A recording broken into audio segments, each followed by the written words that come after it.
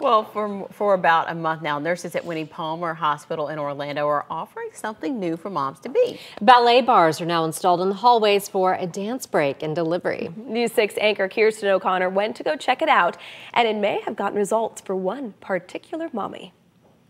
Posture, posture. 5, 6, 7, 8. Dancers hear those counts. And can you bring up your toes a little closer? Inside a studio.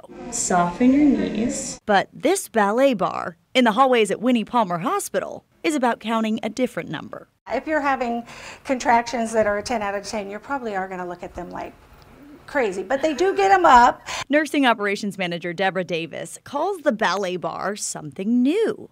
I would say this is the most used labor option that we have. For moms-to-be in labor and delivery. I had done ballet when I was little. This is Maria Esteve's third pregnancy. 3 months into my pregnancy, 4 months, I had a thin uterus from the previous C-sections, and then they put me on bed rest. And it's been tough. For the last 8.5 weeks, she's been at the hospital and is finally clear to walk around to prepare for delivery. And I'm counting the seconds. Now I feel it even more. I need to rebuild all that muscle that I lost during this bed rest because my legs feel like jello right now. If you've been in bed for a long time, it just helps to get you up.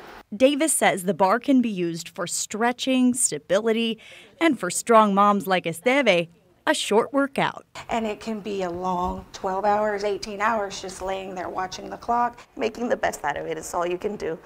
And not look at the things you're missing, but the things you're going to do once you're out. And just one day after our interview, Gabriel Jerónimo, yeah. Getting results for your health. Kirsten O'Connor, News 6.